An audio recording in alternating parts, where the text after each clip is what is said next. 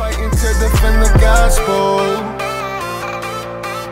Gospel, yeah. Fighting to defend the gospel, yeah. Fighting to defend the Bible, yeah. All right. 3, 2, 1, go. Okay, so of course the topic of discussion will be, does God speak outside of the Bible? I am of the affirming position that he does speak out of the Bible. And to qualify what I mean that God speaks out of the Bible, he can speak through his rhema word or through a preceding word. That word doesn't contradict the scriptures. It always stands in the parameter of the scriptures. So how does God speak to us? We know through his written word, we're all agreed upon that. But he also speaks through dreams and visions. He speaks through the rhema word or preceding word of God by the Holy Spirit. And he also speaks to us during prayer. Dreams and visions. God speaks and gives instructions to man through dreams and visions. We can see this in Job chapter 33, verses 15 and 16. In a dream, in a vision of the night, when deep sleep falleth upon men and slumberings upon the bed, then he openeth the ears of men and sealeth their instruction. Here we see that God is giving man instruction through dreams and vision. And we know that God is one who does not change. So this continues on in the church age. And we see this at the outpouring of the Holy Spirit prophesied in Joel chapter 2, verses 28. And Joel says, and it shall come to pass afterward that I will pour out my spirit upon all flesh. And as a result of his spirit being poured out, he says, your sons and your daughters shall prophesy. Your old men shall dream dreams, and your young men shall see visions. Here's an example of that. And there was a certain disciple at Damascus named Ananias. And to him said the Lord in a vision, Ananias. And he said, behold, I am here, Lord. And the Lord told him, go to the house of Judas on Straight Street and ask for a man from Tarsus named Saul, for he is praying. In a vision, he has seen a man named Ananias come and place his hands on him to restore his sight. So we see here, after Jesus has been resurrected, after the Spirit has been poured out, we see Ananias receiving a vision. And in the vision, he receives instructions for what he has to do, for what the Lord has for him to do. We see also Paul receiving instruction or receiving a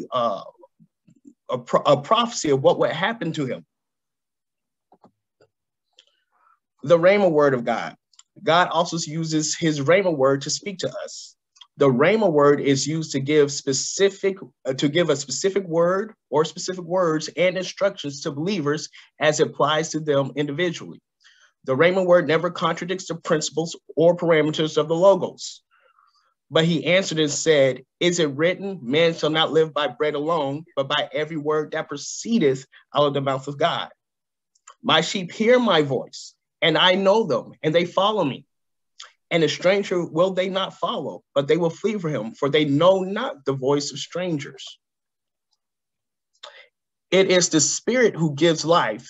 The flesh profits nothing. The words which I have spoken to you are spirit and life. The Greek word for words in this context is rhema, which is the instant and present spoken word. The rhema word flows from the Holy Spirit. In John chapter 7, verses 38 and 39, Jesus says, he that believeth on me, as the scripture hath said, out of his belly shall flow rivers of living water. But this he spake of the Spirit, which they that believe on him should receive, for the Holy Ghost was not yet given, because Jesus was not yet glorified. The ministry of the Holy Spirit. God speaks through the Holy Spirit to teach us his word and give us revelation and illumination. Here's an example of Jesus giving revelation. And he said unto him, these are the words which I spake to you while I was yet with you, that all things must be fulfilled, which were written in the law of Moses and in the prophets and in the Psalms concerning me. Then he opened their understanding that they might understand the scriptures. The same thing that Jesus did for the disciples, the Holy Spirit does for believers. But the advocate, the Holy Spirit, whom the Father will send in my name, will teach you all things and will remind you of everything I have told you. But the anointing which you have received of him abideth in you, and ye need not that any man teach you, but as the same anointing teaches you all things, and is truth, and is no lie, and even as it hath taught you, ye shall abide in him. We see this example with Paul the Apostle. Paul claimed to receive revelation. He says of the gospel, I did not receive it from any man, nor was I taught it. Rather, I received it by revelation from Jesus Christ. And a word of prophecy and knowledge is another way God speaks to us. John 16:13. However, when the Spirit of truth comes, he will guide you into all truth. For he will not speak on his own, but he will speak what he hears, and he will declare to you what is to come. 1 Corinthians 14:25. But if all prophesy, not just apostles or prophets, if all prophesy, and there come in one that believeth not, or one unlearned, he is convinced of all, he is judged of all. And thus are the secrets of his heart made manifest. And so falling down on his face, he will worship God and report to God is in you a truth. The Holy Spirit also speaks during prayer. In 1 Corinthians 14:13-16, for if I pray in a tongue, my spirit prays, but my understanding is unfruitful. What is the conclusion then? I will pray with the spirit, and I also pray with the understanding. I will sing with the spirit, I will also sing with the understanding. Otherwise, if you bless with the spirit, how will he who occupies the place of your uninformed say amen at your giving thanks, since he does not understand what you say?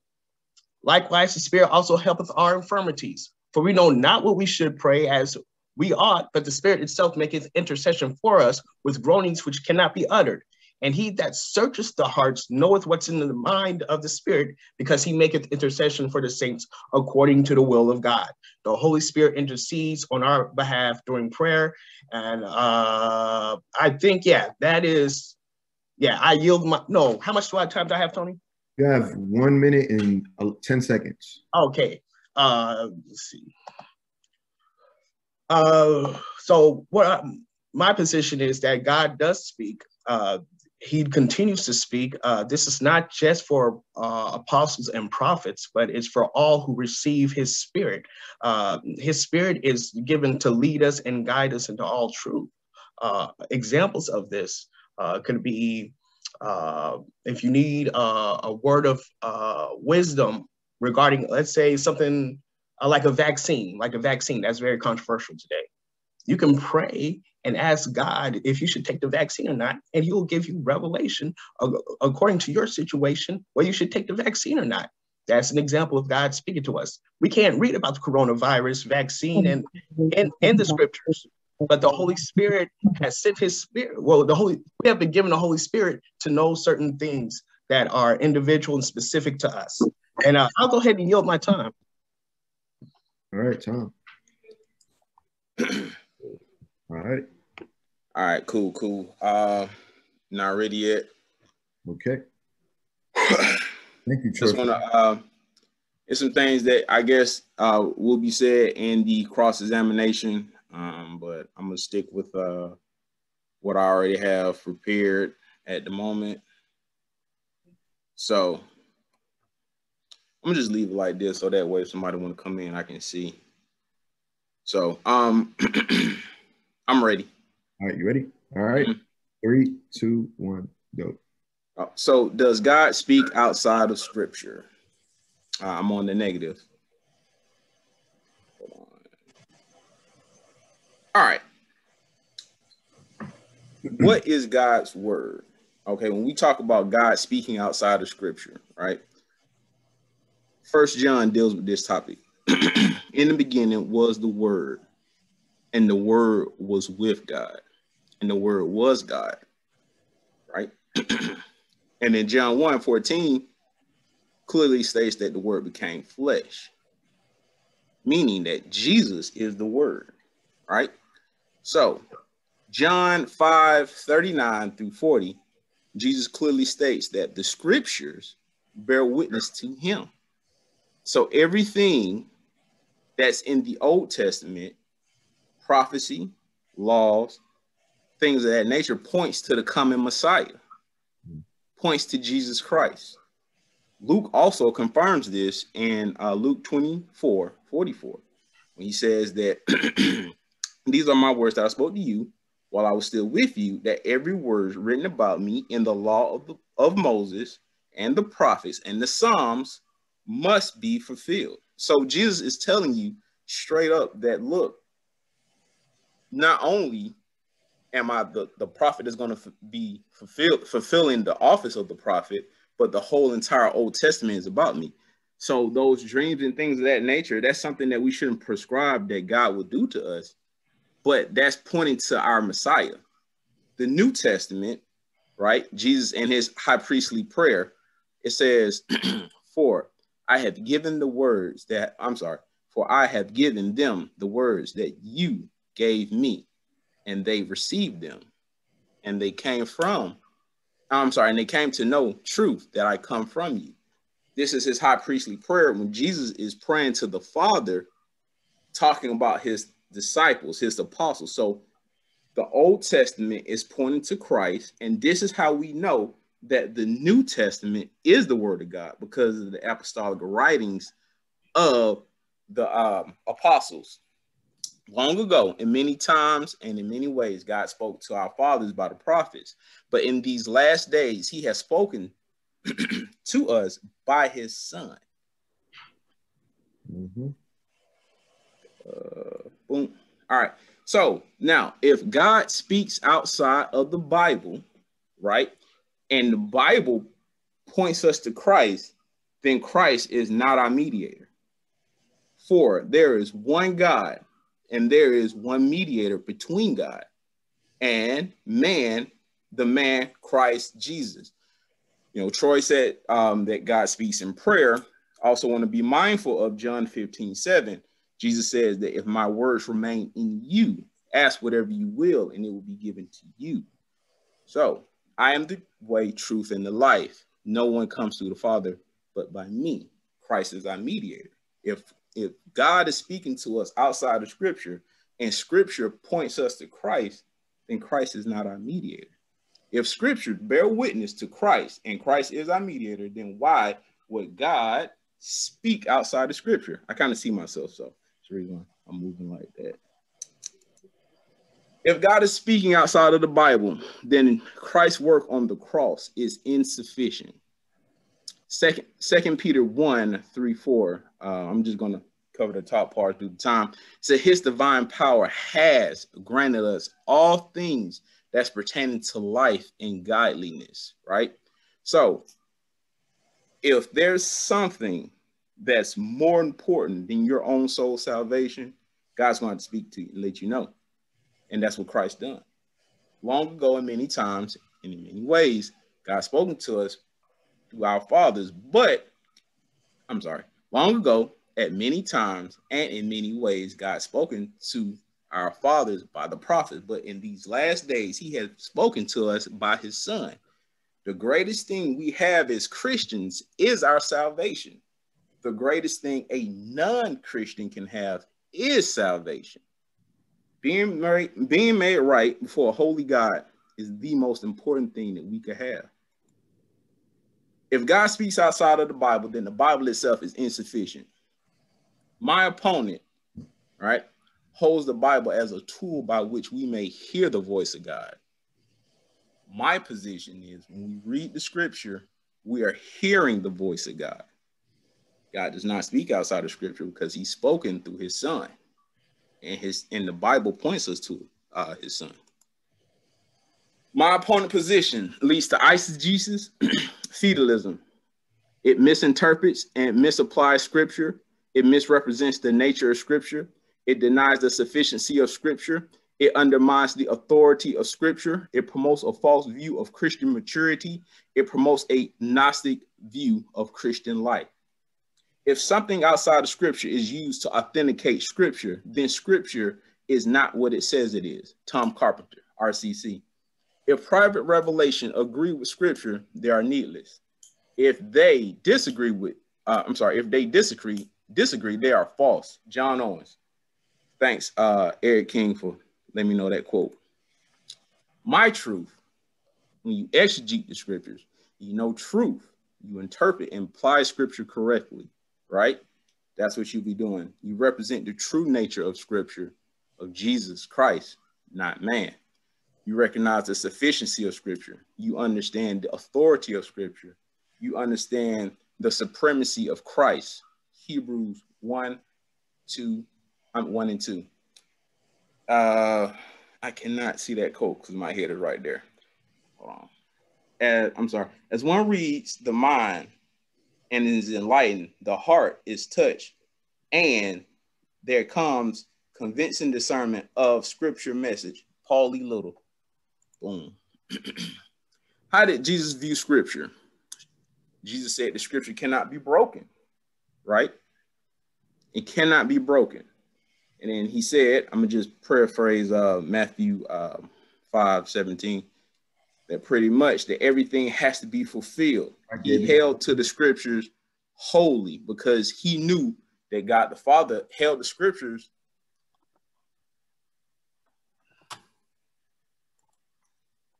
strongly as well. Sorry, I had to let somebody in.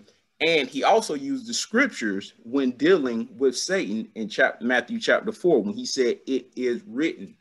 He always pointed to what was written.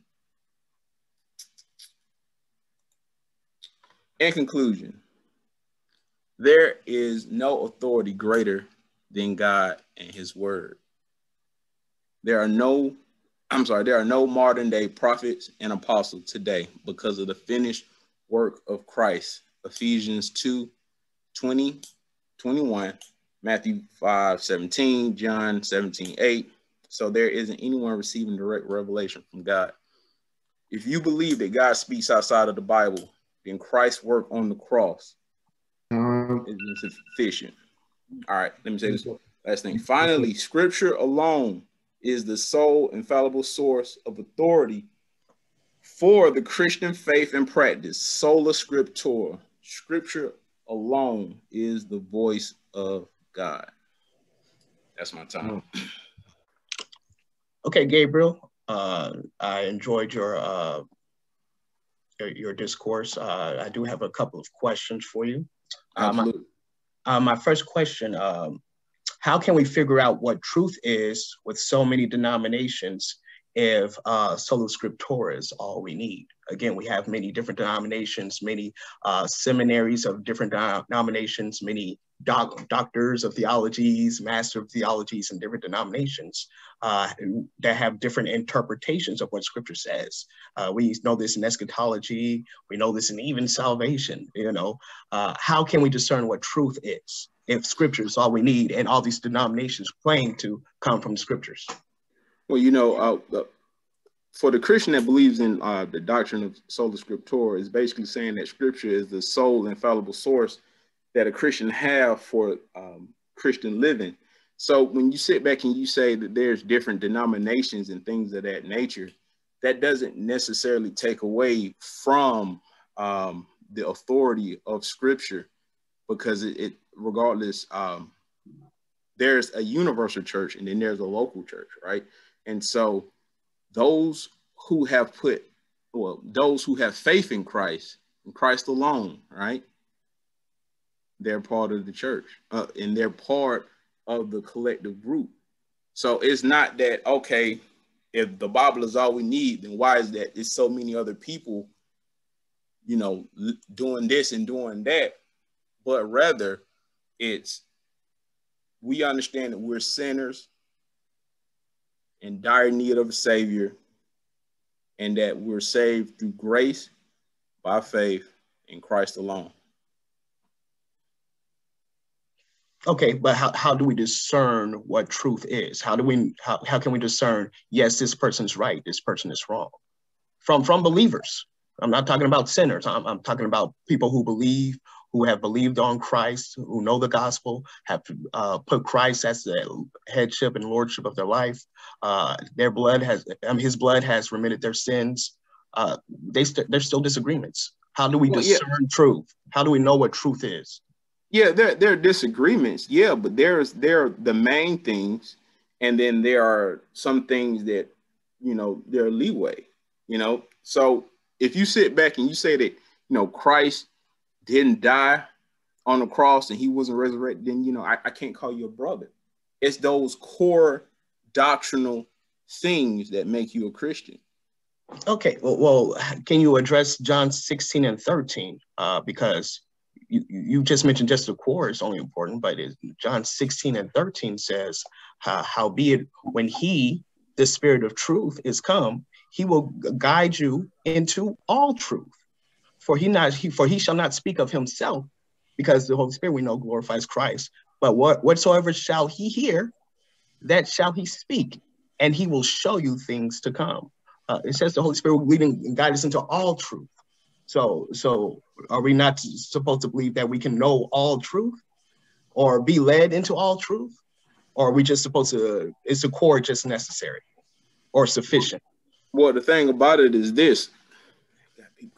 Sorry. The thing about it is this. When you look at that passage, right? You gotta understand, is this prescriptive or is this descriptive? Is this something that we should prescribe to as Christians? Because when you look at it, right, it's saying that it's going to lead us to all truth. If we take your stance, right, then Christians, we should all be able to just come up with a cure for cancer and things of that nature, right? What I'm saying is this. Through scripture, right, John wrote that passage, and he also wrote John 1 saying that Jesus was the word, meaning that, and he also wrote that Jesus said that the scriptures was about him, and then he also wrote that the high priestly prayer, right? That means that passage is descriptive because John is describing what Jesus was saying. Should that be prescribed to us? No, because here it is. John, how is John able to write the high priestly prayer and be asleep? The Holy Spirit gave him that, right? But is that something that we should subscribe to? People who, because I'm not an apostle, I don't believe in modern day apostles, but there were certain gifts that the apostles had. Okay, I disagree with you, but I'll go to my second question. It says, my second question, why wouldn't the Holy Spirit speak to us to avoid last day deception if the Holy Spirit spoke to the apostles at the inception of the church and the prophets and evangelists, pastors, and teachers? Why would the Holy Spirit cease from speaking in a day where it's last day deception, where Jesus warns us, be not deceived? When wouldn't you think that the Holy Spirit would still speak to us even more so even now in this last day? Yeah, the Holy Spirit is speaking to us. It's speaking to us via the scriptures. You know, you sit back and you read scripture, it will tell you to be watchful of false teachers.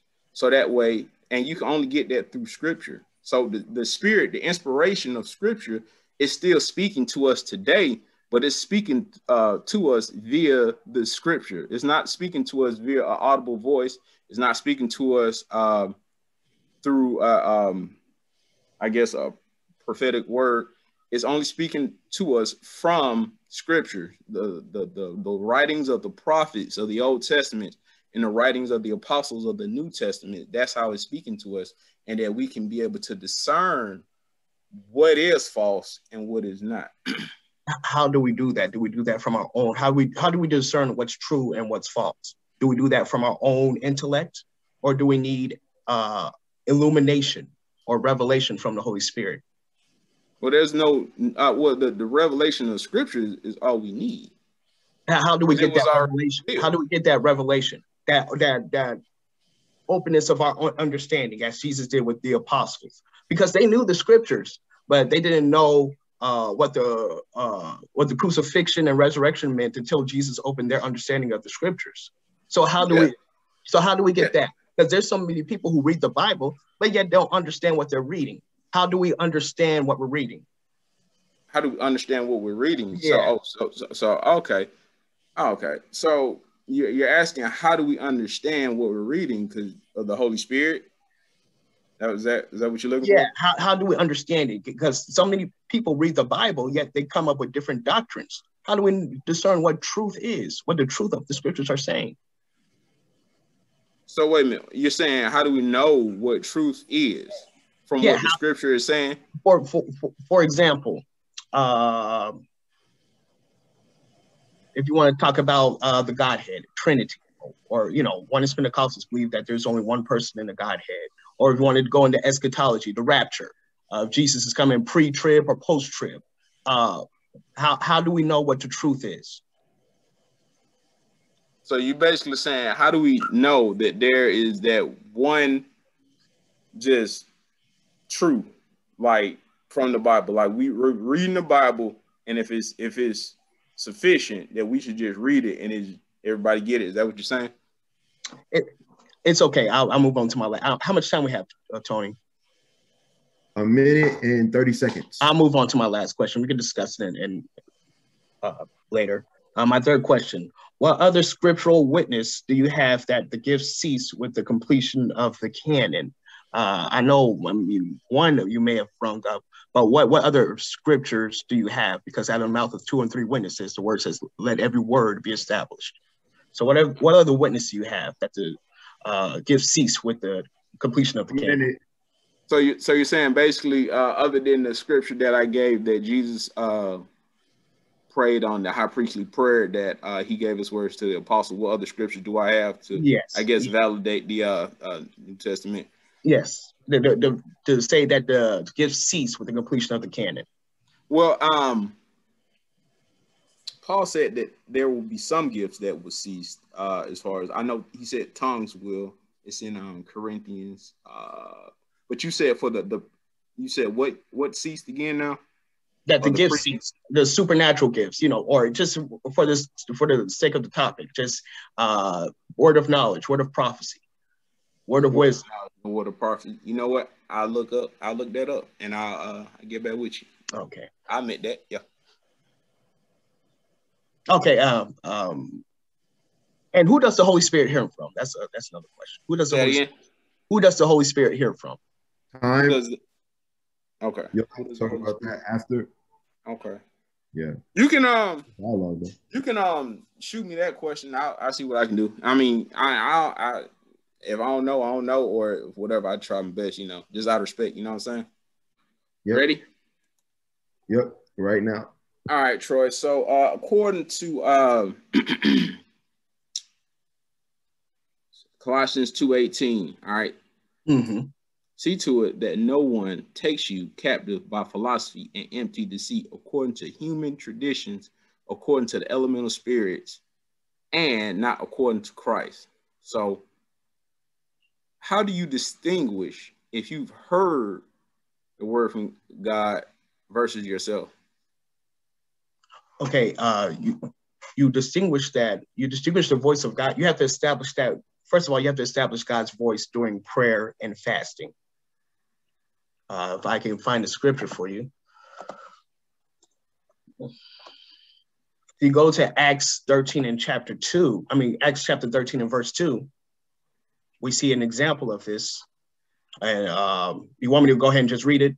Go ahead. I mean, just, Yeah, Acts 13 and 2, it says, as they ministered to the Lord and fasted, the Holy Ghost said, separate me, Barnabas and Saul, for the work whereunto I have called them. So we see that the voice of God comes where in an atmosphere where he's being exalted, right? He says, if 2 or 3 be gathered in my name, I'm there in the midst. Scripture also says, whosoever dwelleth in his secret place shall abide in the shadow of the Almighty. So we know that we know that the Holy Spirit is with us when we're in a place of exalting him, praying to him, and he does speak. How do we distinguish the voice of the Holy Spirit from our own selves? That comes from, again, your prayer life, and that comes from recognizing voices of strangers. Right. Can I ask you? So, all right. So John 15:7 says that what he said, if you hold to my teachings and you hold, if you remain in me, my words remain in you, ask whatever you will and it'll be given you. So you're saying that, it's via prayer, but isn't that basically praying the scriptures to God? Because what I'm trying to say is like, okay, how do you distinguish from like a dream or something happening to you if the scriptures point to Christ? Like how do you distinguish that? Yeah, whatever you hear has to align with the logos. Whatever you hear has to align with the word of God.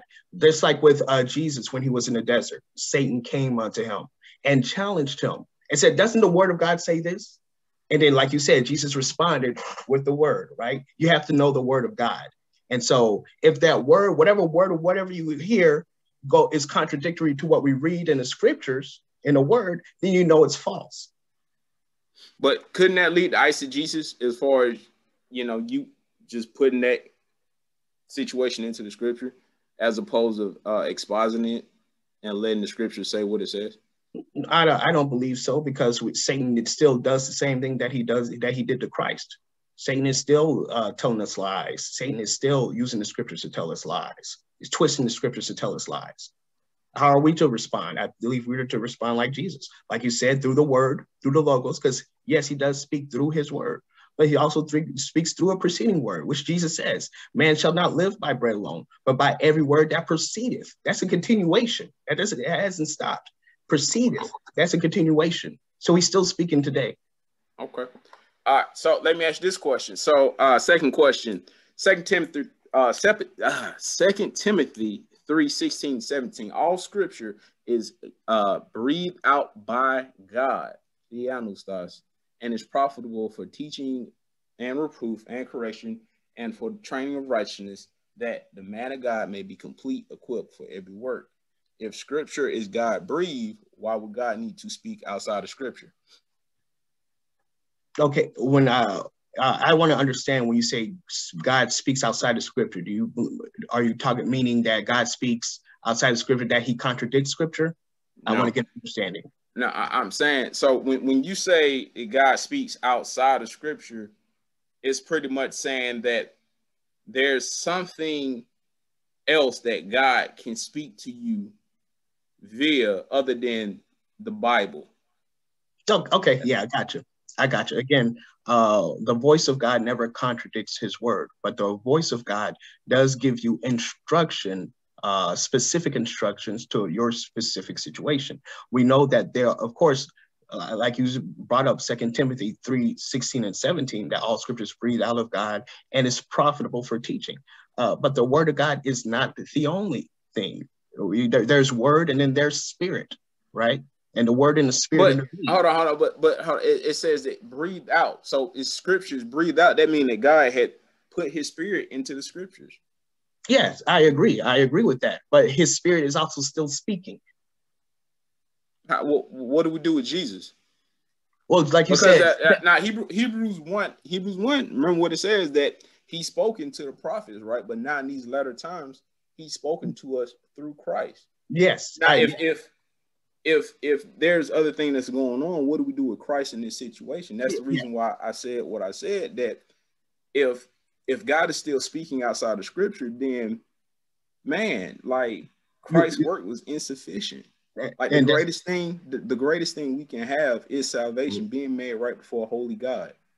You know, finding the right spouse, a good job, or whatever, regardless of your living conditions.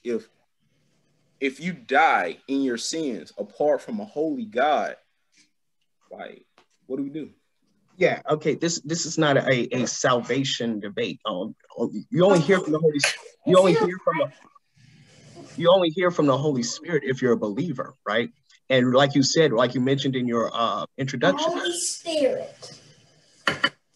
Like you mentioned in your introduction, Christ is our high priest, right?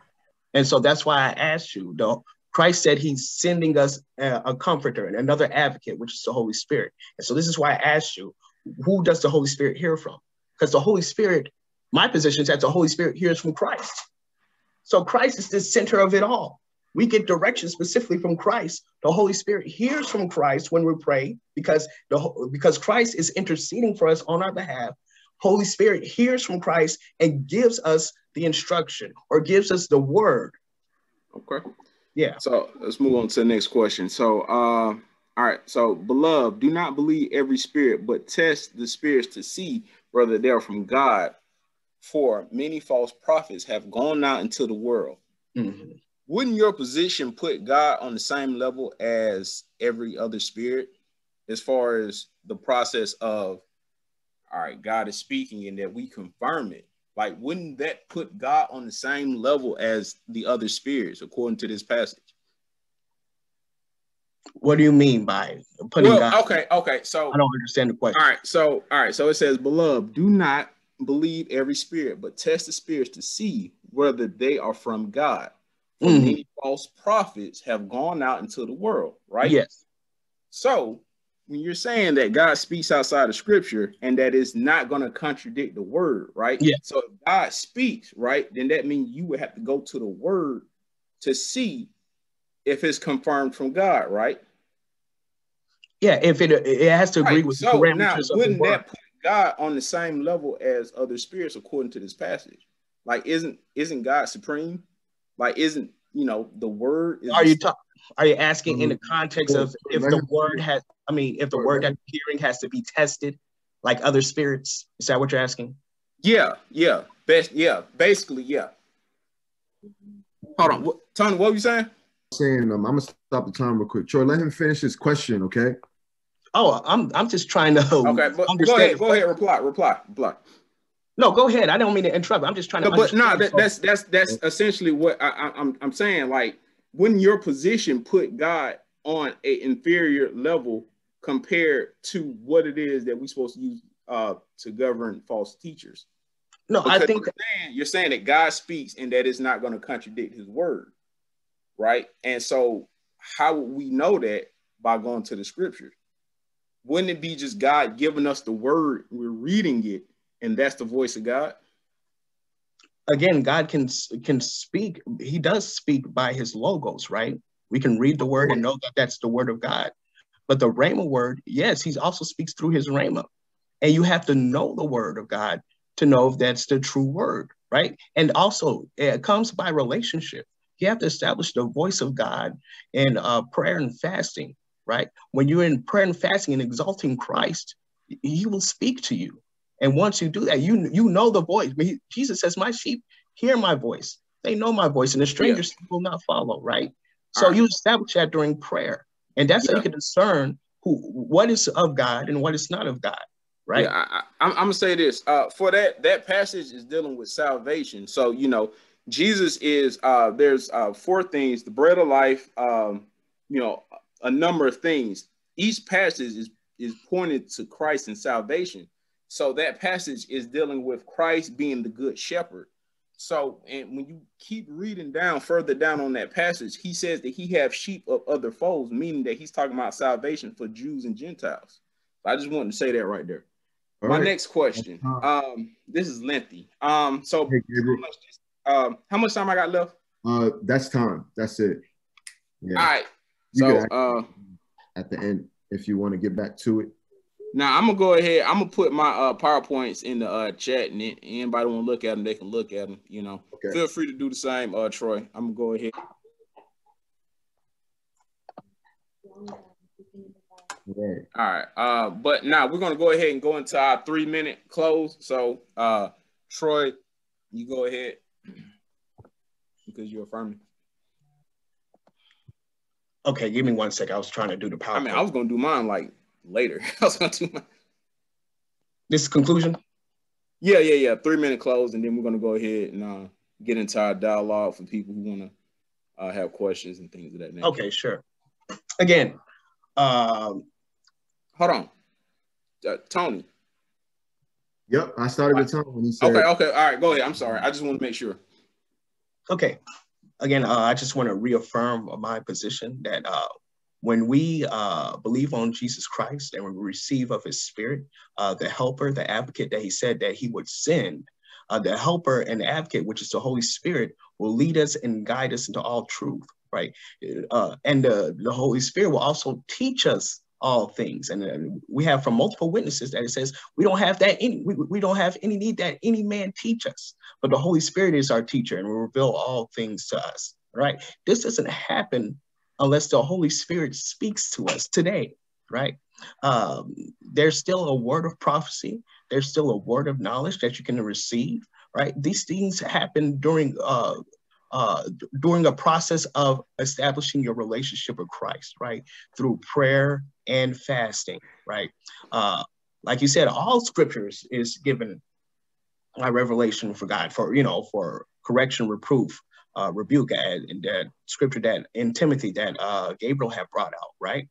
But he's still leading and guiding us today. He's given us many resources for that through his word, the Logos, the Bible, and through his Holy Spirit, right? Through dreams and visions from the Holy Spirit.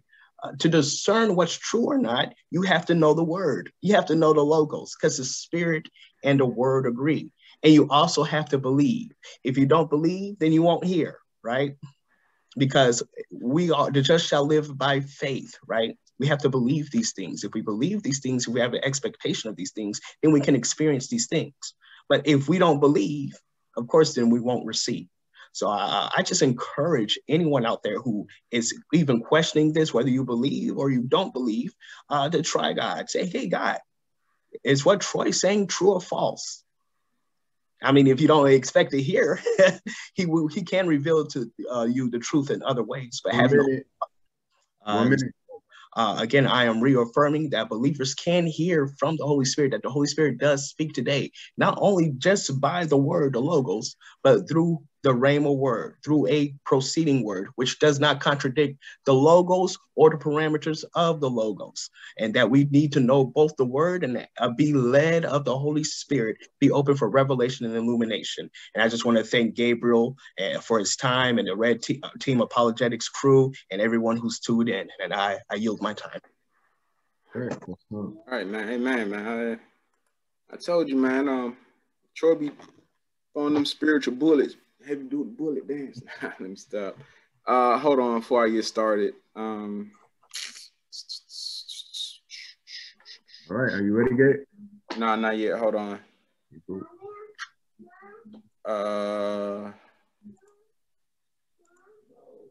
No.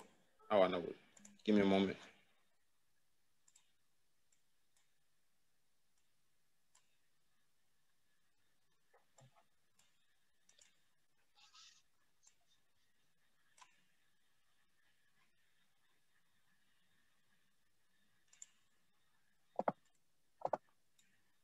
Yeah, it's a little bit much for 3 minutes, right? All right, ending statements. All right, ready? Ready, go. All right. Okay, what I'm not saying is that God doesn't care about his children. You know, Psalms clearly talks about that. I'm not saying that God doesn't answer prayer. I'm not denying God's providence, his cooperation with everything that happens in guidance of the universe. What I am saying is 2 Timothy 2:15, rightly divide the word of truth. You know, that when scripture is misinterpreted, right, the voice of the preacher or the person is heard instead of God. My position is when scripture is read and understood God's intended meaning, we hear the voice of God. When the word of God is accurately preached, read, the voice of God is truly heard.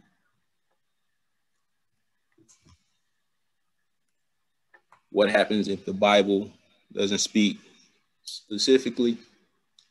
If you have an issue with the Bible does not speak specific, it talks about within the guidance of God's word, God's revelation of his moral and will and wisdom, we are free to do what we want with God's blessing.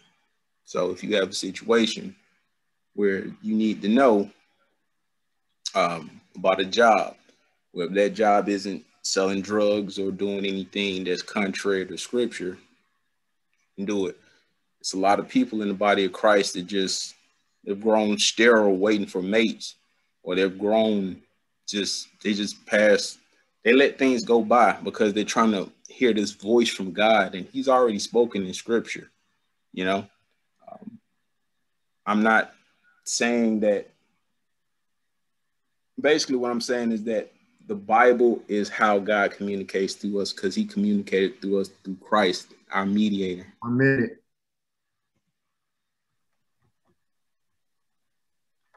it is written. That's it. You know, like Jesus went back to the word, God the Father went back to the word, and the Holy Spirit goes back to the word. You know, you want to hear the voice of God, read the Bible. If you want to hear the voice of God out loud, read the Bible out loud. Thank you for your time. Yeah, amen. Man.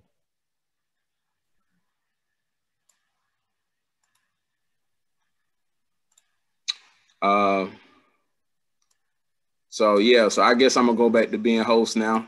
How'd you like it, Tony? That was cool. Yeah, I'm usually the guy. I kind of feel like a dude coming out of retirement. I haven't had a debate. Like, it's weird interrupting in the middle of y'all talking. I'm like I was like, had my hand to the side of my mouth, like 1 minute, like trying not to. I don't know why I had my hand at the side of my mouth. So yeah, all right. So what we're gonna do now? We're gonna go ahead and have an hour dialogue for those that's on the line. And typically, what we do at Red Team, if you have something you want to say, you can say something to me. You can say something to Troy. You can say something about the topic. Just I ask that you, before you mute your phone, because I kind of hear people doing that now. Place in the chat that you have something to say, and we'll give you 3 to 4 minutes to just respond and ask a question. Thank you. So we're going to go ahead and start now. And I can keep the time too, if you want. Okay, we can both do it. Oh, you got it. You got it. Anybody got questions, comments? Oh yeah, let me drop my stuff.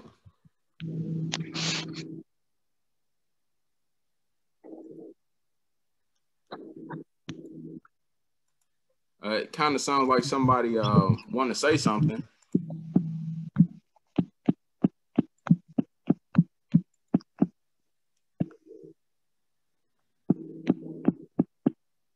I think Ken brought up in the chat. He brought up how are we defining the Holy Spirit? I guess that could be a question for the both of you. How are we defining the Holy Spirit? Who is the Holy Spirit? You want to go first, Troy, or I'll do it? Oh, you can go first. Well, pretty much the Holy Spirit is the third person of the Trinity, right? And the Holy Spirit, what it does, it comes to help us in our process of sanctification. So it helps sanctify us. It's the process of sanctification, justification, and glorification, I believe. But pretty much the Holy Spirit help us to grow to be more Christ-like.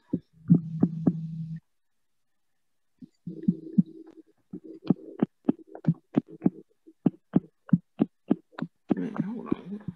Let me see if I can mute.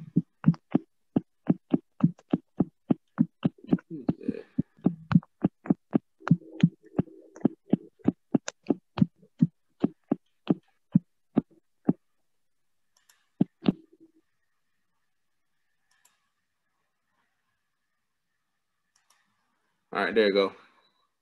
All right, it says the Bible says in Revelation. All right, so Miss Solomon, did you want to say something? You can go ahead and ask your question.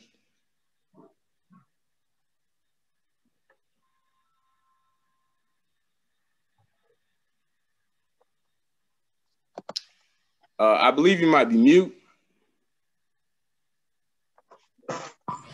Okay, you don't know how to. Okay. All right. Can you hear me? Yeah, we can hear you. Oh, okay. All right. First of all, God bless you, and God bless everybody that's on here. And Pastor Troy is my little brother, so I'm very proud of him and how he taught tonight. But I just wanted to let you know that apostles and prophets still exist, because I am a commissioned apostle. I was once a minister, then a pastor, and I've been commissioned by God as an apostle, and I'm also a prophet. And God has made me a very accurate prophet. So, and I know many other accurate prophets. So they do exist. So in the book of Revelation, God said he's going to pour his spirit out on everybody, old and young, to dream and to prophesy. So that proves that prophets still exist. You know, that's what I'm trying to tell you. And as far as the Trinity, that's a man-made word. It's nowhere in the Bible. Okay, it's called the Elohim Godhead because God name, his real name is Yahweh Tessavah Elohim, but many people call him Jehovah. But those of us who are woke know his name is Yahweh Tessavah Elohim, and the Holy Spirit name is the Ruach Hakodesh, and Jesus' name is Yeshua Hamashiach, Yahushua. Jesus is what I call him. Now, if you go to Proverbs, I believe it's in Proverbs 30 or 31, it says wisdom is Sophia. If you look up Sophia in the Greek text, you will learn Sophia is a female deity. So the Holy Spirit is not a he. She is a she. She is God's counterpart. God told me, do you think I would have a man and a woman on the earth and not have a man and a woman on my throne? So I want you to go in prayer. And I even prayed while listening to you. I prayed and asked Yeshua Jesus to visit you in your dreams to show you the truth, you know, because I'm not cutting you off, but it's like, well, I am, because it's like your time is up. Anybody want to respond to that? Because it's 4 to 3 minutes. Anybody want to respond? I mean, I can respond to that. First of all, I've been I'm known as a talker of the group and the educator type of person, but it's been great to be in another seat tonight of just being observational, and it was a good debate. But I just want to address a few things, Ms. Solomon. I don't want to redirect too much attention outside of the debate. But you said a few things. I'm trying to see which thing needs the most attention or how to address you. First of all, I'm glad to meet you and see you on here. Okay, but I think your initial statement was that there are apostles today. Yes. And you're confirming or affirming yourself to be a yes, I was commissioned in 2017 by an apostle. The Lord told, well, it was prophesied years ago that I would be his apostle, and he sent an apostle to come and commission me as an apostle October 21st, 2017. And they still do exist, and prophets, because God said we would do greater things than him. So how could we do greater things than him if there was no apostles, prophets, ministers, pastors, deacons, deaconess, and evangelists? How can we do greater things than God if those things don't still exist this day? Apostles are to root up and to tear down. You need apostles to run the church. You need elders to help run the church. You need the prophets to speak to the church and the nations, because they are God's mouthpiece, just like they were in the Bible. God does not change his ways or structures. But what happens is God changes towards you because of how you act toward him. But one thing about his kingdom structures, he don't change those. And nowhere in the Bible does it says that apostles and prophets have been abolished. All right. Go ahead, James. Well, I just want to understand what context you're using to determine your office as apostle. Because if you look at how apostles were chosen in the first century of the church, they were chosen by God himself. Right. They were specifically chosen by Christ himself. And so how do you know you've been chosen to be an apostle in the same manner of those that were chosen in the first century? Well, I know because God told me himself, because I am a prophet and I can hear from him. And he has sent many people as prophets and apostles beforehand to also confirm that he has given me the office of an apostle.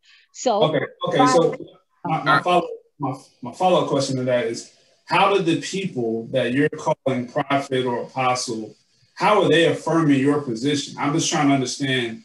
They affirm my position. They affirm my position through the Almighty God himself, because only God can birth a prophet. You cannot make a prophet. Only God can birth a prophet. You cannot make an apostle. Only God can birth one. And he birthed me in my mother's womb as a prophet, as an apostle long ago. And I guess what James is saying, like, how do you know what you know? Because is that what you're trying to say, James? Okay, Yeah, I know. Okay, I know what I know. For one, by the word of God, and for another, God spoke to me Himself and told me I was His apostle and prophet, and He has told multitude of prophets and apostles out there over the past. But that goes back. That goes back to what the topic is. Like, how do you know? Like, because I'm assuming what James is going at is the fact that when you look at the apostles, they were, first of all men, and no, Jesus had 70 other apostles. Okay. Do you know Mary Magdalene was an apostle? He selected the men. Yeah, but he James, what else were you going to say? Right. Well, again, I don't want to take too much time away. I think that this can end up. Can I just say one thing? This is not going to end up in an argument or getting mad or religious. No. Cool. Yeah. Cool. Or religious spirit. But I just want to tell you, I went to Liberty University, and I went to another Bible school called Ames Bible College, and I have degree in biblical studies, right? So when I went to Liberty, I learned that Yeshua Jesus had women apostles as well. And Mary Magdalene was his first apostle. And she was once a prostitute until she came to God and repented, and He restored her life. And she was an apostle as well. God had many women apostles just like He did men. And I'm going to tell you. Okay. All right. Let's. One more thing. Hey, who? Oh, anybody else got anything to want to add? I'll say something. All right. Troy, you got another 4 minutes. Just to answer James' question, like, how do you know? How do you know that it's the voice of God that you're hearing? Again, like I was telling Gabriel, that voice is established in prayer, right? Sometimes it's a still small voice, right? And it's a voice. It's not just a random voice that you hear, right? It's sometimes it comes from your spirit, right? It comes from the spirit man. And it's when you're quiet, when your spirit is quiet, when your inner self is quiet, you don't have random thoughts, fears, insecurities, the voice of the enemy running through your head, through your mind, then God can speak. The Holy Spirit in you can speak. It comes from within your spirit. Right. And that comes through prayer and fasting. Okay. And also, hold on. Angie. Okay, so let me get my thoughts together. I'm sorry, y'all. So if people are saying that God can speak to you directly, right? We have this relationship with the Lord, and when Jesus died on the cross, that veil ripped.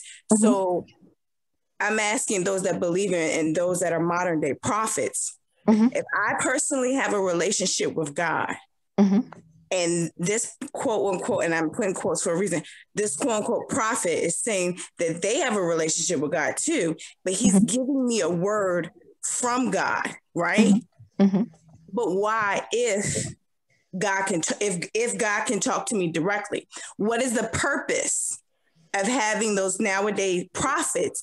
If God, and this is, I guess, going to the people that affirm it, if God can speak to me directly. Okay. Like the Bible says, everybody is not called to be a prophet. You must be born a prophet. You can't just go to a prophecy school to become a prophet. The Bible also says that we all have the ability to prophesy. And what that means is you have the ability to decree and declare a thing. And if you believe, it shall come to pass, like it says in the Bible. But the Bible also lets you know that everybody's not called to be a prophet. But in the end day, like it says in Revelations, God's going to pour His Spirit out on everybody, old and young, to speak and see dreams. So we are in the end days now, and God is doing that. You have children prophesying. You have children laying hands and casting out demons. You have children preaching at 5 years old. So you can see that God's Spirit is just all over the place, right? So everybody's not meant to be a prophet, and everybody's not meant to hear God audibly. It says many are called, but few are chosen. So the ones that are chosen to be a prophet or an apostle or a seer or a revelatory prophet or an audible prophet, those are the ones that God not just called, but He chose them. So everybody's not meant to hear God. So sometimes you could be going through something really bad in your life. You could be ready to kill yourself, right? All right. Hold on. We're going to go ahead and let Ken, you had a comment. Just I just got to let people, get these comments. They stacking up. Okay. Yeah. Good evening. I'm sorry, I kind of came in the conversation a little bit late, and I really have quite a few comments, but I just mentioned just something with regards to the statement about apostle. I think one, we need to keep, when we say we're this, we're that, and the other, we need to keep it in the context of what the Bible says. That's first of all. Secondly, the Bible clearly gives the qualifications for an apostle. And one of those qualifications was they had to have been with the Lord Jesus Christ. Secondly, All right, hold on. Respect them. Go ahead. Secondly, they would have had to have seen the risen Lord Jesus. And I have. All right, hold on. Let them talk. Go ahead. Okay, so they would have to have been with the Lord. They would have to have seen the risen Lord Jesus. Thirdly, they would have to have been appointed by the Lord Jesus Christ. There is only 12 who can meet the qualifications. And then in addition to that, they will occupy 12 thrones. The Bible clearly says that those apostles will occupy 12 thrones. That's why Paul was selected. Paul was the 12th apostle. There's nobody on the earth today that can meet those qualifications. All right. Thanks for that. Let's let KD. Kwame, you got a question? Yeah.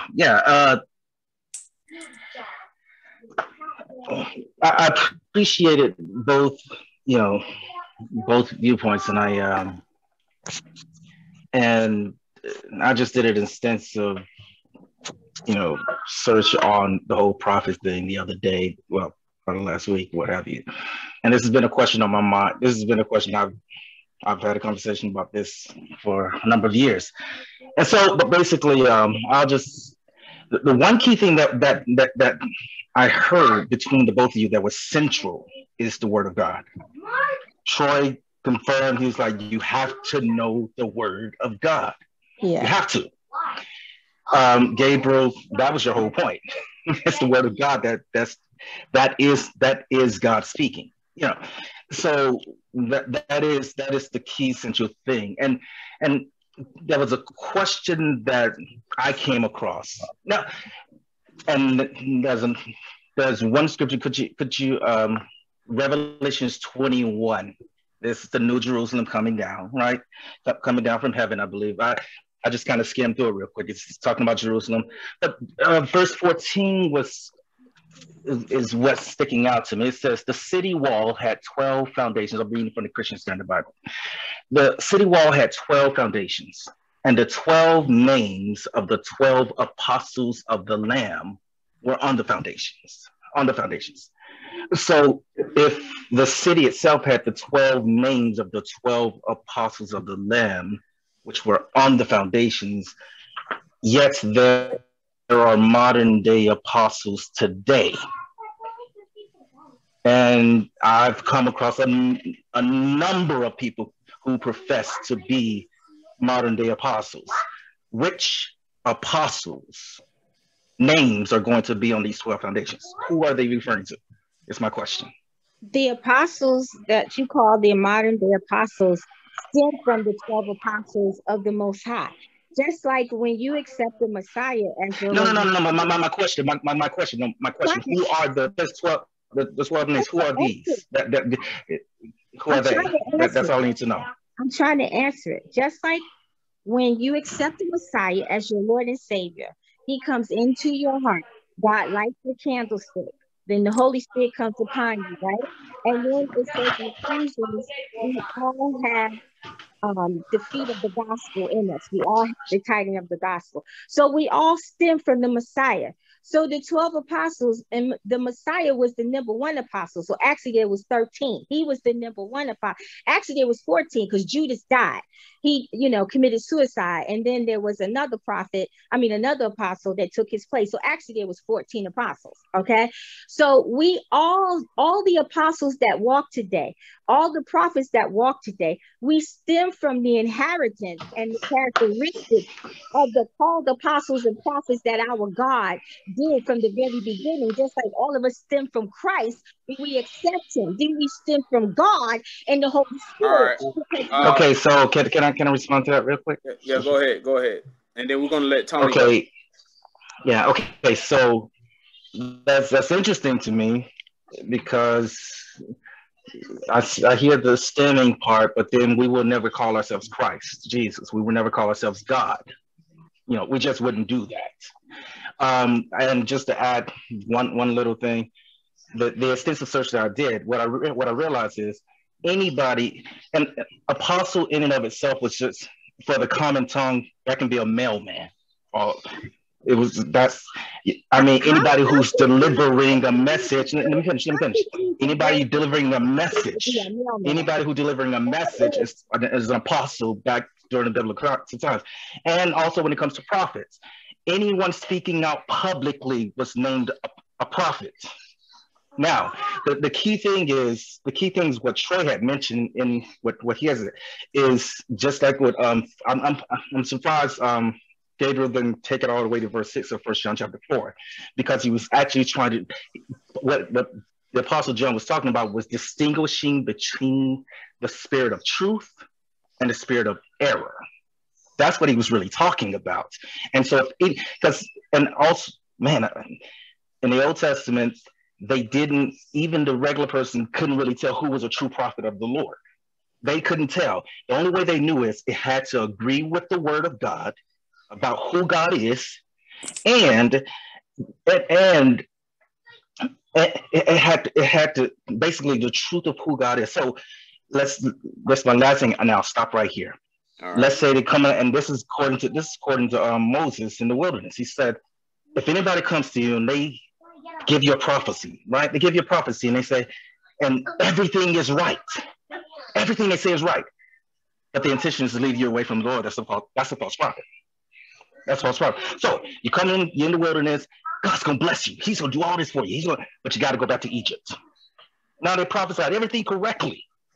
But they said, hey, you got to go back to Egypt. Well, why would he do that? Now, thanks for that, let's let Tony. Tony, you still there? Yes, I am. Tony? Yep. Yes. Not. It was with an I. Tony. Oh. She raised her hand. I raised my hand a long time ago. Y'all done had a whole nother debate. Yeah, I'm sorry. Go ahead. No dig. I was just saying that it was a lot. What was I trying? Oh, I was going to answer or try to answer Angie's question about like actually receiving a prophetic word versus your own relationship with God.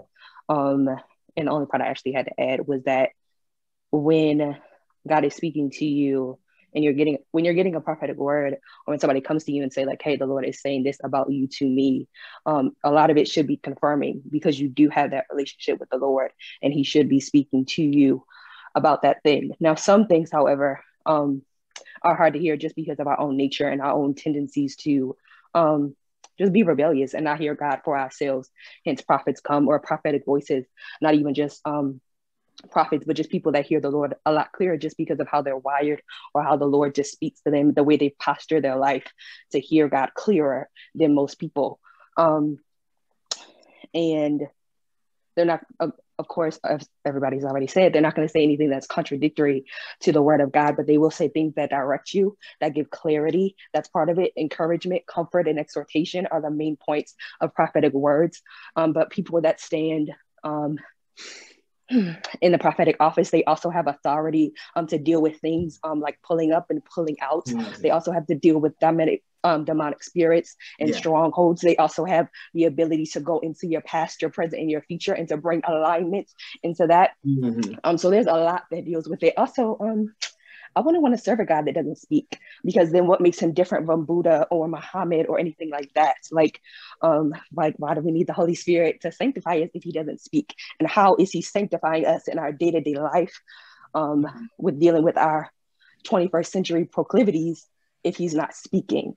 And then you can tell me that the Lord doesn't speak in your dreaming. How do you choose wives? How do you choose what school your kids are going to go to? Like, he is speaking. You might not even realize that he's speaking to you. You might just shrug it off. It's like, oh, I had this thought. Or, I keep seeing this. Or, oh, people keep bringing this up. That is the Holy Spirit speaking to you in ways that are just in our everyday life. But that's just me. All right, thank you for that. Anybody want to respond to that? Comments? Because I definitely agree with what she said. I stand behind her 100%.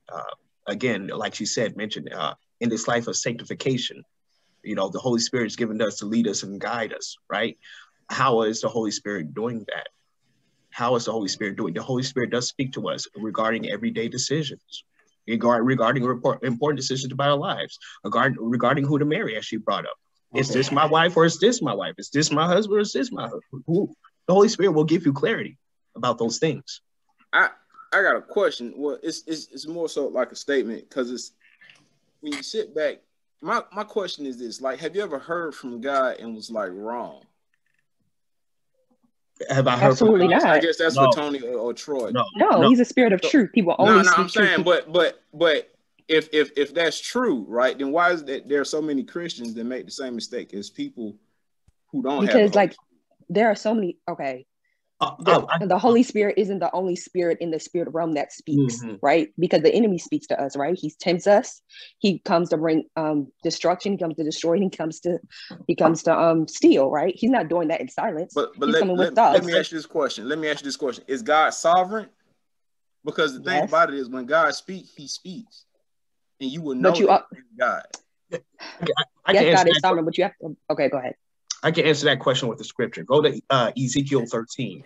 If someone goes to Ezekiel 13, we see a passage where God is telling Ezekiel to rebuke the prophets of Israel. Let me just go there real quick, and I'll just read it for you guys.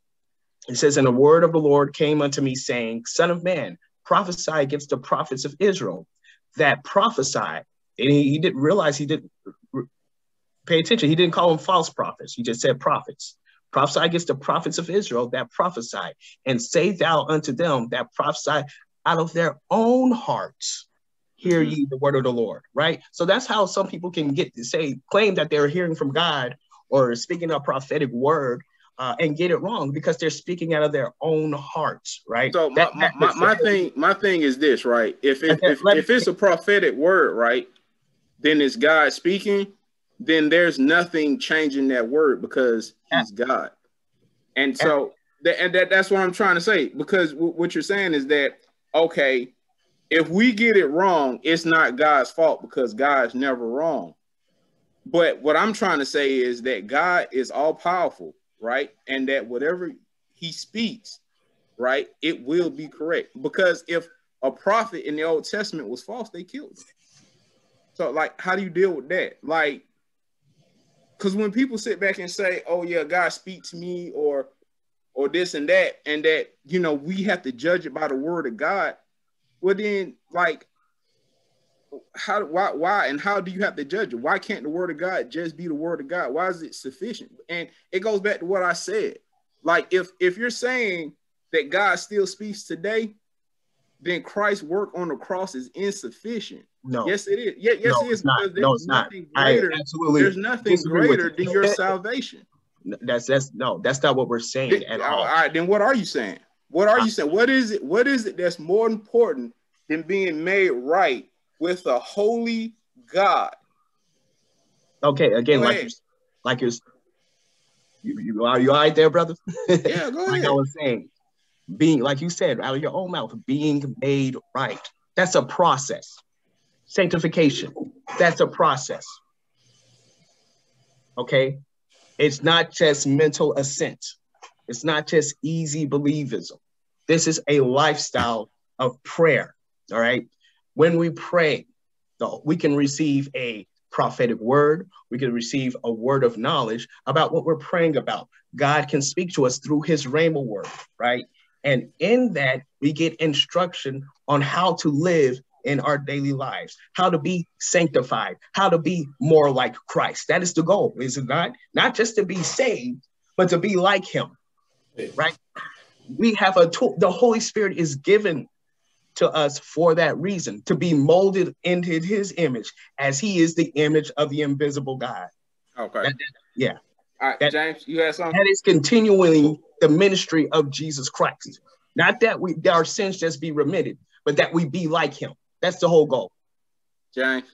Right. So you keep mentioning the Rhema word, and I just want to understand where you're coming from with that, because basically your premise is that if you hear the word spoken out loud, or you hear someone echoing scripture, if you will, they're basically telling you something to your spirit, if you want to use that term.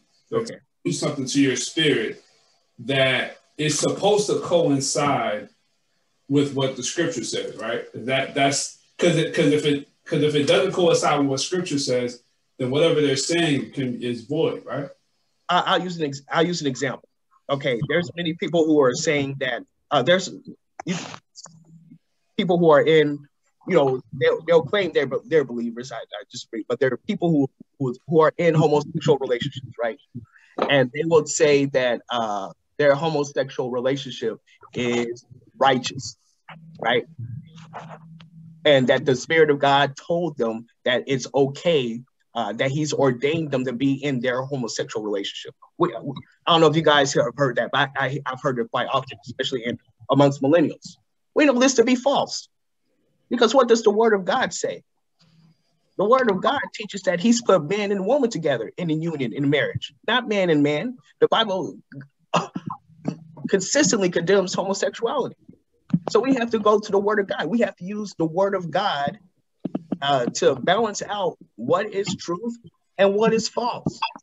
Same with any word you receive. Also in prayer, right? I receive a prophetic word from a pastor, from although you guys don't believe it, apostle or prophet or prophetess, right? Out of the mouth of 2 or 3 witnesses, let every word be established. I have to, it's the responsibility of me to go in my prayer closet and see if that prophetic word is true. If it was from the Holy Spirit, if it was from God, it's on the responsibility of the believer to test these things. And so, yes, we are just supposed to test it, and God will will give us confirmation, whether it be through the voice of the Holy Spirit, or whether it be through a dream or a vision. I mean, I can test that personally with my own marriage. I received a dream and a vision about my wife. My wife knew I was her husband because the Holy Spirit told her. Right. All right, let's let Ruby, you got something you want to say? Can I finish this statement real quick? All right, go ahead. Okay, and my wife, she received. I'll respond to it if I can. Hold on. All right, so wait. All right, Troy finish, and then James respond, and then we'll let Ruby go. I just want to give some application that this happens. My wife received a rhema word in her prayer closet that I was her husband. Yet she did not pursue me because she received that word. Right? Why? Because the man is supposed to pursue. Right? I had to receive a confirmation in my spirit that she was my wife, and I did through a dream and vision, and we're married today. I just want to bring that out there. I'm done. Okay, James, and then Ruby. Okay, so I guess your answer still kind of, for me, requires more questions. So it's kind of like, for the sake of brevity, I'll allow other people to talk, because obviously we don't have a lot of time. We got 30 minutes left for those that are still interested. Right. So I'll reserve my response for if we have an after session, then I'll reserve my responses then. So all right. So we're gonna let Ruby go, and then we're gonna let Tony go. Hi. So can everyone hear me? Yeah, we can hear you. Okay, so I feel like everybody is ignoring this scripture in Joel 2:28 that says, "And it shall come to pass afterward that I will pour out my spirit on all flesh. Your sons and your daughters shall prophesy, old men shall dream dreams, and your young men shall see visions." In the Old Testament, we saw that the Lord gave us prophets to send warnings about people's lives when they were about to die, or when destruction was coming, why wouldn't that still be relevant today? He clearly says we will have prophets in this day. Well, so I can, why would that not be relevant? That. So Jesus said, Jesus said that he came not only to fulfill the law, he didn't come to destroy the law, but he also came to fulfill the role of being a prophet. So there's three main offices of Christ: prophet, priest, and king. He fulfilled that role as prophet. And so that's the reason why Hebrews says that God has spoken through the prophets, but in the latter days he's spoken to Christ because he fulfilled that office. Tony? Oh, wait, yeah, James. Yeah, so that particular text, Joel 2:28, right? So, hey, James, you breaking up, man. Hear me now? Yeah. All right, so that Joel 2:28 passage, okay, where the prophet transitions to describe events in the distant future from his vantage point, verse 28, like you said, and it shall come to pass after the flesh. As far as what does he mean and has this been fulfilled? That's the question. So a New Testament reference to this verse helps us understand that. That's in Acts 2. This is the initial descriptive understanding of the church's beginning at Pentecost.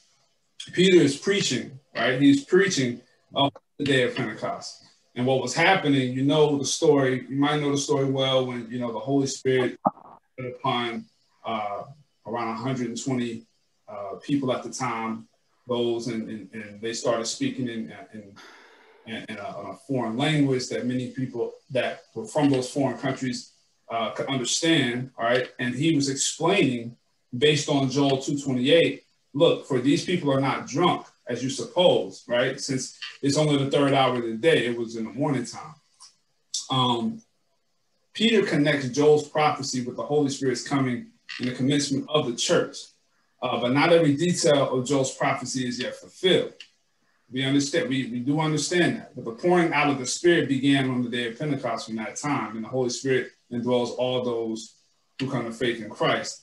However, this event, it marked the difference in the Spirit's role from Old Testament times. The Spirit had previously only empowered certain individuals only for a particular period of time. But on the day of Pentecost, it was 120 followers of Christ in the upper room that received this. Now, one of the surprising outcomes of this prophecy was that non-Jews were also filled with the Spirit, right? Now, as far as our church age, as the foundation has been laid, where we have the 12 apostles that wrote the scriptures that completed the scripture and the message of God to the world for the church age. Okay, what we have is sufficient, because if we want if we grab onto other people that consider themselves prophets and consider them of God, the first question we have to ask ourselves is, why aren't they in Scripture? The second thing we have to confirm is what they're telling me. Why isn't this in Scripture? Why isn't what they're telling me in Scripture? The thing is, you understand who we are and what we're going, what we're doing as believers. The last thing we want to have is a maybe word. We want a sure word, which is what we've been promised in the text of Scripture, that the Scriptures themselves are the sure word. So these supplemental people, and just want to also point out, because there is confusion with this text too. Last thing I'll say about it. In the future, the Holy Spirit will play an active role in eschaton, in the end time events, and He's going to bring about the remainder of that verse and what's going to happen. But the initial fulfillment of this prophecy has already begun by the church age, and if we follow Scripture closely, we'll see that. All right, let's let who was it? Ruby go? Well, Tony, were you going to let Ruby go before you say something? Yeah, for sure. All right, go ahead, Ruby. Rosalind too. Yeah. Okay. So let's Rosalind. Okay, so I wanted to clarify that the verse that I was reading from it speaks about the latter days. It wasn't just specifically for that time, because later on it says that that the sun shall be turned to darkness, and we know we haven't seen any of these wonders happening. So it speaks to the latter days, not just what's happening now. Yeah. Right. Okay. Yeah. That's understood. But yeah, again, I think we have a lot that's been unsaid from both the negative and affirmative position. So, and for the sake of breath, if anyone has any other comments, we can. Who else you said could go before you, Tony? I think Rosalind. Yeah, Miss Rosalind, you can go.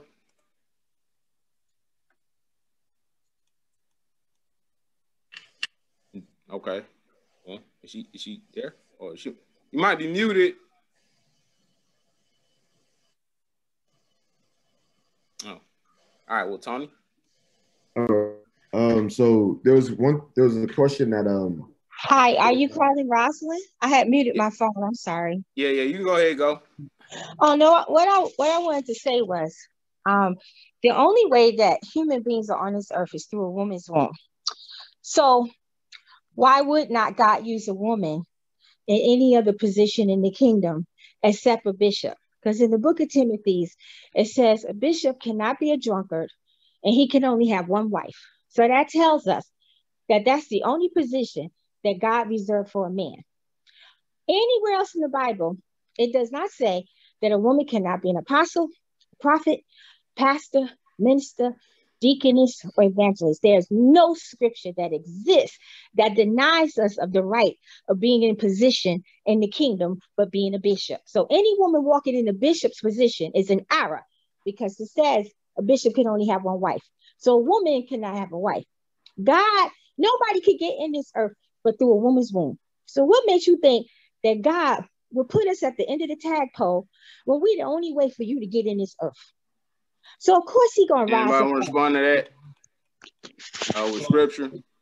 Well, the Apostle Paul respected women. That's true. He worked alongside them for the furtherance of the gospel, and he appointed no female elders or pastors. And in his how do you know that? Hold on, let him respond. Okay. I know what.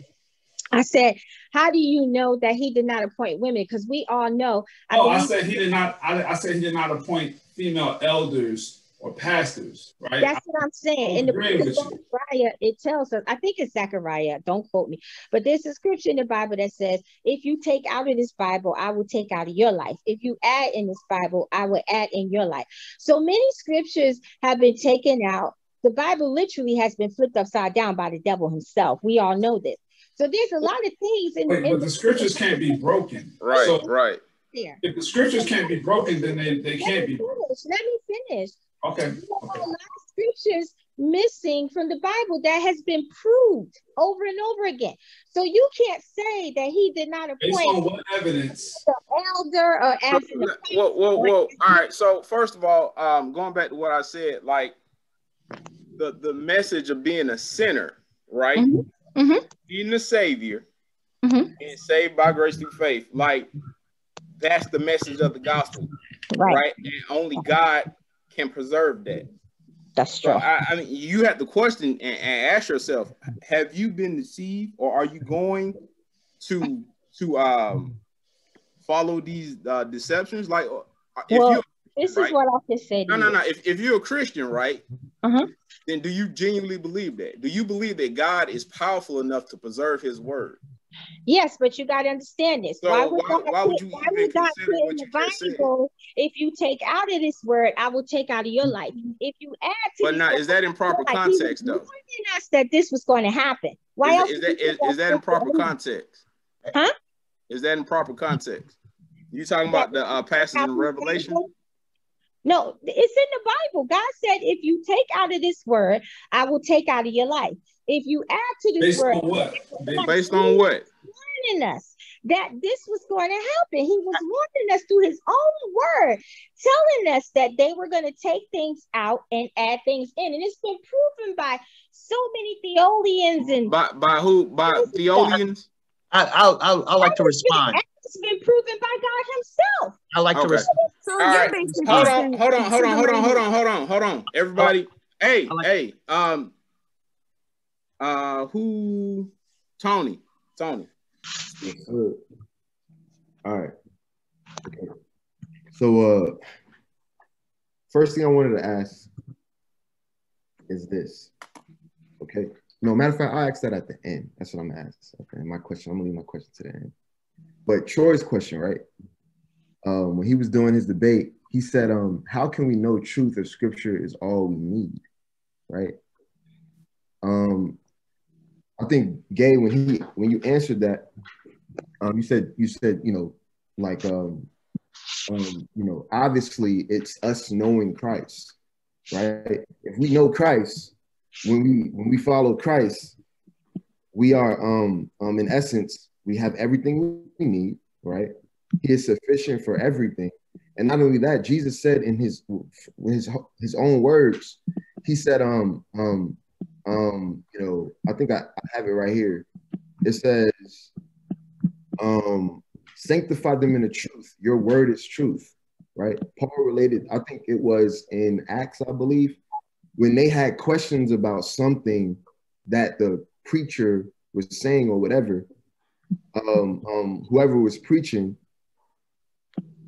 I think the Bereans were giving us an example to show us how we are to go back to the word and check for ourselves, right? So if Jesus put the standard, right, if we're following Christ and Jesus put the standard as the word being truth, right? Why would we, or not me, but y'all, right, put like y'all are like almost like creating like a whole nother like standard, right? Outside of what Jesus said, right? So I think that's really important to think about. Like y'all are like, you know, like, you know, instead of saying, you know, sanctify them in the truth, you know, y'all are saying, you know, well, Jesus said, sanctify them in the truth, your word is truth. Y'all are saying, sanctify them, I will sanctify us in, you know, by your, you know, ever-ending spoken word that you say to, you know, different people, you know, in different times individually. You see what I'm saying? Y'all are adding to that, you know, like literally it says your word is truth. Like that's what it says. I mean, like, and who is the truth? Jesus is the truth. There's nothing else we need, right? And I want to say this too. I've been where y'all been, right? What? Believe in all of this stuff outside of scripture, right? But I think it's necessary to bring this up. I think it's very necessary to bring this up. Jesus said, beware of false prophets, right? So how can you tell between a false prophet and a true prophet, right? Let's let Ruby she raised her hand. Oh, okay. I can respond to that as well. Go ahead. Okay, so I think what Apostle Rosalind was trying to convey is that there's a lot of things that get lost in translation, which is why we need the Holy Spirit, the Spirit of truth, to reveal all things like his word says. And additionally, there are Bible translations out there that are completely false. For example, I don't like the Message Bible. I've heard some things about the Passion Translation. They are completely based on the opinions of the writers and not the full translation. So I think that's what she was trying to convey. But can I say something to that? I mean, go ahead, Tony. Okay, Tony, I got to say something afterwards. All right, then we're gonna let Troy. Oh, you can go ahead, Troy. Okay, yeah, I would just like to go back on what Rosalind Solomon was saying. If you go to Luke 17:34, King James Version, right? I don't know if you guys have heard about the Mandela effect, but it's true. It's in the King James Version. This was never in here, but it's been changed, right? We're not saying that the word is not sufficient. In its original context, in its original form, it cannot be broken. But in print, yes, it can. And look at Luke 17:34, the King James Bible. I tell you, in that night there shall be two men in one bed. The one shall be taken, the other shall be left. Now, I don't know if you guys study the Bible, but when I was a little boy, when I studied this, 2 men was not in there. Now all of a sudden it's in there. Verse 35, Luke 17 and 35. 2 women shall be grinding together. The one shall be taken and the other left. I remember that 2 women shall be grinding at the mill. Now that's one. This is endorsing, someone can read this and say, this is endorsing homosexuality. This is why we need the spirit of truth to lead us in guidance of all truth and give us revelation and illumination of what the scriptures are speaking. This is what she's saying. You said you had something you wanted to say, James? All right, this, I don't know how we're gonna come to an end point. I think it's I like that, we just gonna have to agree to disagree, right? Well, all of these questions have answers, but all of these assertions sometimes really don't require a response. However, I will say that when it comes to translating scripture, if you're going to if you study any paleontology or understanding how the scriptures were recorded, as well as passed on, as well as copied, as well as translated, if you've done any kind of extensive research on it, you understand that anytime there is a translation, it is literally just that. It's not a transmission, it's a translation. There's a difference between a transmission of scripture and translation of scripture. Translation means that you go back to the original text, you go back to the original language, and out of the wealth of the almost 8,000 manuscripts that we have, if you go back to the original language and you translate from the original language to the English language, if you're writing English, or it could be whatever language that you're translating from, but you're not changing the text. You are translating the text to a new language. So there might be words that in the English language don't have a direct correspondent in Greek or in Hebrew or in Aramaic, because certain parts of the scripture are written in Aramaic. Right now, when we say scriptures can't be broken, it's not just the fact that one thing is authentic because it's God's word. We're going to always bank on that because of what he said about himself and what he said about the scriptures. But also, we don't want to dismiss the scriptures for what they are. It is the most unique, comprehensive literature of all time. There is no grammatical mistakes. It is absolutely unique in that right. Three different continents, 3 different languages, 1,500 years, 40 different authors who mostly didn't know each other, who have the exact same message that coincides within that matter of time. No other literature has that testimony, just in uniqueness alone. So when we're talking about the scripture, we're not just talking about a place that you go to confirm what you're thinking. It's the mind of Christ in which we come under submission to, regardless of what we're thinking ahead of time. And our thoughts, our mindsets, our whole context is vetted and understood and originated by what the scripture says. So if there's something that it doesn't say specifically, it's not for us to question scripture, it's for us to depend on the author of scripture to guide us, but we're not being guided outside of scripture. We're being guided to understand the scriptures. So I'm gonna say it's 9:10. We got to get to the after party if we're gonna talk some more. Yeah, we got 9 minutes left, and just I want to be respectful of people's time. We got people hopping off, so it's just 9 minutes. If not, we can go ahead and wrap this thing on up. But Troy, I just want to say thank you for your time, man. Thank you, for debating. Fighting to defend the